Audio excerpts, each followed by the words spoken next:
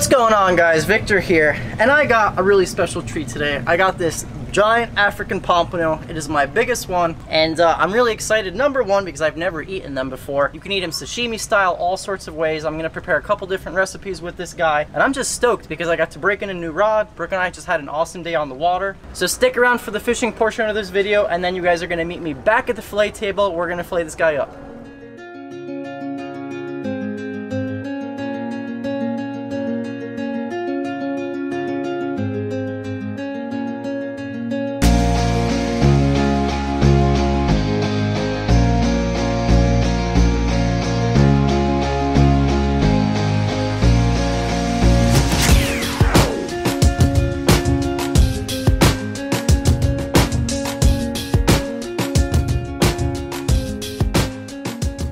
So here's where we're at, guys. We trolled all morning, and I'm talking not just us. There must have been, I'd say, 150 boats out here, easily. The most boats I've honestly ever seen fishing before out here. Because yesterday was epic. I heard when we got reports of several boats, a lot of the charter boats out here, you know, going like 10 for 24, multiple boats getting 2, 3, 4 wahoo, which is not that common for our area, and it was like just boats insane. Getting 10 to 12 wahoo. Yeah, we tried yesterday afternoon. We got one nice blackfin. Brooke will make a video of a catch and cook. And kingfish. And kingfish. We've talked to a bunch of buddies, and there have been very few wahoo caught this morning. So what we're gonna do now is there's this other wreck in 300 feet close to Boca Inlet. We're gonna go try that and see what we can pull up. We got some live dogs right here. Brooke's jigging. I'm gonna rig this guy up, and we're gonna get ready to make another drop. Big circle hooks, 9/0 circle hooks, and 80-pound fluorocarbon leader. You wanna fish heavy gear around wreck because these fish will take you to town. There's sharks down there, the wreck's down there.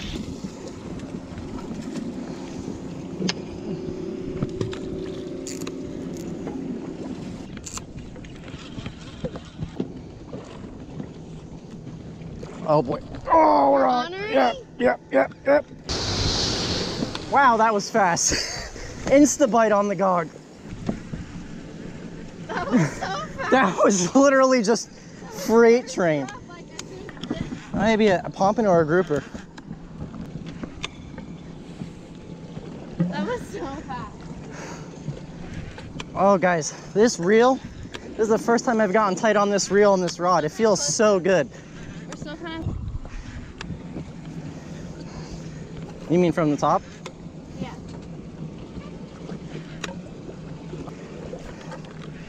It looks pompano-y, doesn't it? It does. It's like a big African pompano. What is it? Oh, it's a big African pompano. It is. Go. Sick. Get him, babe, get him. Right in the head. Yeah, there we go. Woo! Yeah. Good job, babe. Look at that gaff shot. Hell yes. On the new Conley rod. Yes. So we don't die. Those things throw down. Oh, that was on a live gog, guys. Check that out. These things are beautiful, beautiful fish and really good to eat too. And this guy's a keeper. Chase after a different species, that's it. Mustad circle hook in the corner of the mouth. That demon circle, my favorite circle hooks. Big old African pompano. Let's see its head, babe. These things are such pretty fish, guys, and very prevalent around wrecks. That's my biggest one. All right, guys, so Brooke and I were actually just about to switch spots or get back on this wreck and do another drop, and I was reeling the gog up, and I thought I got hit. I wasn't sure. The rod just doubled over, and You've been getting some nice action on this new rod. Yes, I love it. This is the new Conley rod you guys saw in the video, and it's perfectly set up to drop down big stuff on wrecks in a light package because I got the Raptor on here, and it puts out a ton of drag because you guys normally see me using my 50, but it's so much more fun to fight them on this. I love dropping down on a wreck, love dropping down a live gog because you really never know what you're gonna hook. You can hook a black grouper, mutton, AJ, African Pompano, anything. Here she comes. Oh no, it's a jack. No. Yeah, it is. It's a jack. It's an Alamaco. Well, look, he spit the gog back up. Thing fought way harder than that African Pompano did. These things, pound for pound, just throw down. Circle hook. Now I feel like a wimp. Nice Almaco jack. These are also very good for the dinner table.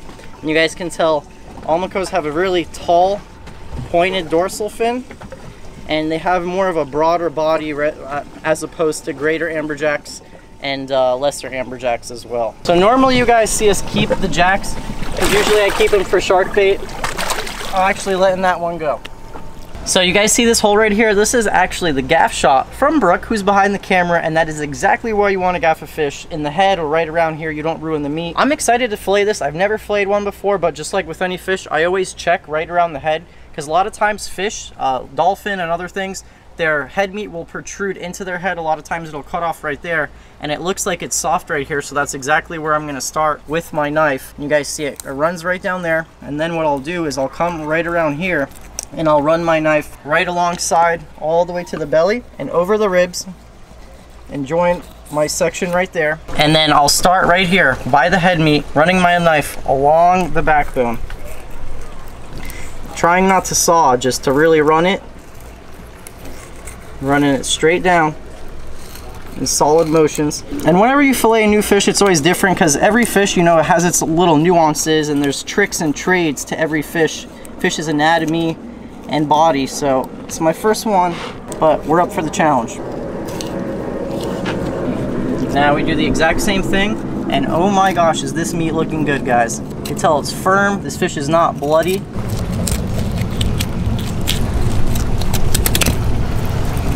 You guys hear that? That's the sound of my knife running along the bone, and that's exactly what you want to do. You always want it to run right along that backbone. If you don't hear it, that means you're probably missing meat, like I did right there. And see that? This is what I'm talking about, that head meat. You could miss a nice little section right there, you know?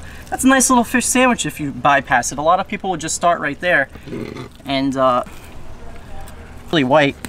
And these fish are just so beautiful. I mean, they got all this silver on them, and when they're smaller, actually, like the other a while ago, Brooke and I went out, and she caught a bunch of juveniles on knives, and they have these tracers when they're little, and they lose them when they get to be adults, such as this size. Bigger fish, what I like to do in kind of sections in loins. So I do a top loin and a bottom loin. It makes it easier, that way you don't have to keep lifting that flab up. So I'm gonna run my knife right alongside the middle right here, all the way down to the bone and all the way to the tail.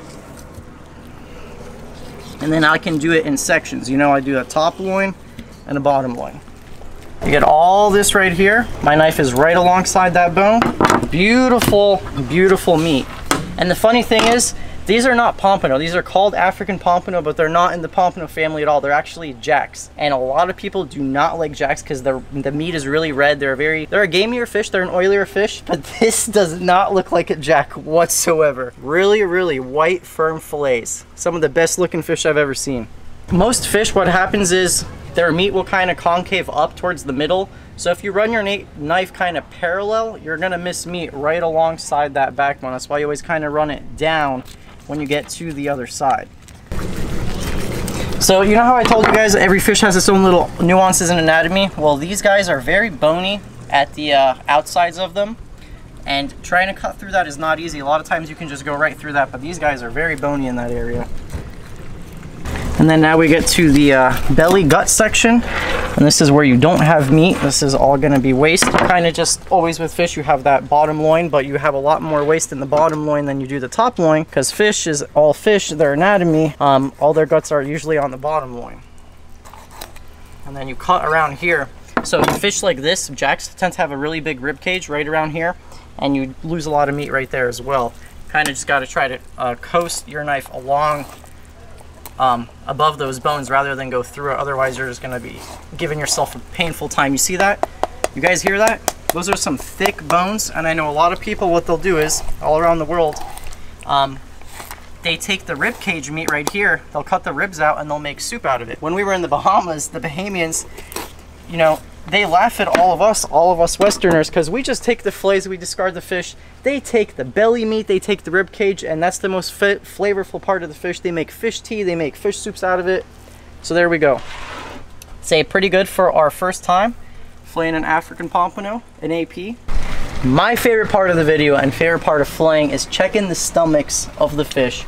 And this guy's got some gnarly guts. A lot of times you get fish based on the species and they don't have a lot of guts. Some of them do. So let's check this guy's. Oh, there's something big in there. So this is what was inside his stomach. This is a goggle eye. And you can tell it actually looks pretty fresh, but I don't know what the heck this is from. I don't know how he did that. Maybe when he inhaled it, it crushed it with his crushers. But other than that, this guy was hungry. See you later, Mr. African Pompano. Hope to catch your big brother one day. He's going for his last swim.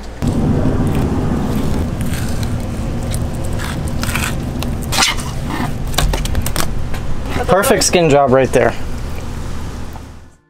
Chef Vic coming back at you with another voiceover. Now, I don't want to toot my own horn, guys, but I'm telling you right now, this recipe was to die for, so pay close attention. Now, the first thing I'm doing, I took one medium-sized onion, chopping it up, mincing it up, as well as some garlic, which I'm going to smash up. And this is going to be the base for the sauce that I'm about to whip up, because I'm going to be poaching my fish. But first things first is I got some garlic and onion. Now, this is the amount of garlic I used. It was about half of a head of garlic. And I found this is the easiest way to smush up your garlic and get those shells off, going into the garlic press. And as well for our sauce, this is going to be a tomato-based sauce. I got some tomatoes right here. Don't have to go anything crazy, just small pieces, you know what I mean? But definitely best to use fresh tomatoes, not canned tomatoes, because the flavor of fresh tomatoes, you just cannot beat it. And before I move on to that, I'm actually also going to be making a sashimi bowl with the AP. So I got some soy sauce, some mirin, and some rice wine vinegar. And this is going to be a trifecta to make a sauce to dip my sashimi in. So I got the soy sauce going in, you got the rice wine vinegar, and the mirin. And this is all kind of, I did equal amounts, you know, probably a third, and third, as well as some scallion. Gonna be going into our mixture, that trifecta. And I kind of just let this marinate, sit in the fridge, and oh my gosh, was it so good to dip your fish in. Now here is my African Pompano. You guys notice how I have it in a nice kind of like box-like shape? That is because I want my sashimi to be in slices, into thin slices. That's the most enjoyable way, I think, to eat sashimi. You want nice bite-sized pieces, and you guys, this fish was just so good. You see how it kind of just glistens? It's screaming, bite me and eat me. Now I got some basil. I'm gonna chop this guy up because this is also going in our sauce. And I know these clips are kind of out of order, but this is the way I did them. I got some radishes also being sliced up, and this is gonna be for the garnish for my sashimi platter, as well as some cilantro leaves, as well as some scallions diced into diagonal sections. And I try to get a little fancy here, you know, always trying to push myself in the kitchen with that scallion. Now we got some butter going into a medium-high pan.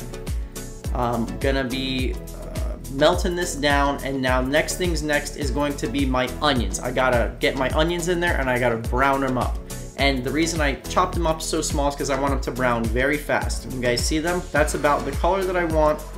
After they got brown, tossed my tomatoes in, my diced tomatoes, and did not cook this very long, maybe 2 or 3 minutes, in which I proceeded to add my garlic, and making sure I don't burn my garlic. As you guys see, the heat is still high. You know, kind of just get it a little bit browned. And then next is the lemongrass. I did not find fresh lemongrass at Publix, so I just went ahead and added this paste. Very key ingredient for this recipe. You want to talk about flavor and aromatics. Lemongrass, oh my gosh, was it so good. I got to start using it more often.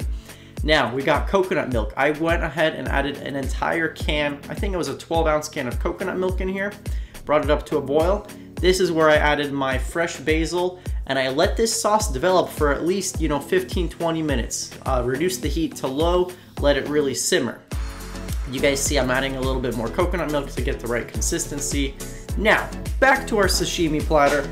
Those are some celery leaves as well as some radishes going on there. You got the scallion, the tops. And you know, this was my first time really making a sashimi platter, and I've come to realize, you know, how much detail and creativity there is in the kitchen. And you know, it's all about just colors, making those greens and reds and everything pop. I got some basil leaves going on there. and some radish stalks, some celery, put some, you know, sriracha on there, get a little spice going, and I'm always kind of just trying to work and push myself. Okay, I got 4 of the African Pompano slices going in, try to get them in uniform pieces, and I am poaching my fish in this sauce to get it really nice, juicy, and it does not dry out your fish at all, and you guys are gonna see people's reactions. It was very, very good. I took the fish out and I added some spinach, probably half of a bag of a big bag of spinach in there, let that cook down, didn't take more than 5 minutes, and voila, look at that. You guys, juicy, juicy fish. I'm gonna start poaching fish more often. There's some jasmine rice to go with it on the side. And I'm telling you guys, you gotta try this. It was one of my top 10 favorite recipes. Sashimi platter going right there, you know, just a nice little presentation. And this guy was gone within minutes. Everyone loved it, it was a big hit. It's my favorite fish. Excellent. Excellent salmon. Very good. Number 1. Number 1? The sauce, I don't know how you did it. You have to describe your viewers, but the sauce was so good. So good, really delicious. And what do you think about the sashimi? Yeah, I just ate it. Yeah? Yeah. Good. Yeah, you don't even taste the fishy taste. Very smooth fish.